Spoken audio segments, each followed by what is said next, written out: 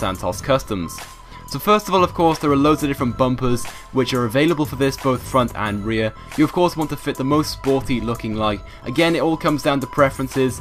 Now a car like this, I highly recommend you go for a nice bright colour. Something like yellow, orange or bright green looks really good on a car like this. This car is definitely one of the best looking sports cars on GTA 5, and it's also a really good car to use in any race situation, whether it be just driving around the map of Los Santos, trying to catch up with your friends, or if you're trying to chase someone in an online lobby. So anyway, what you will begin to notice once this car has been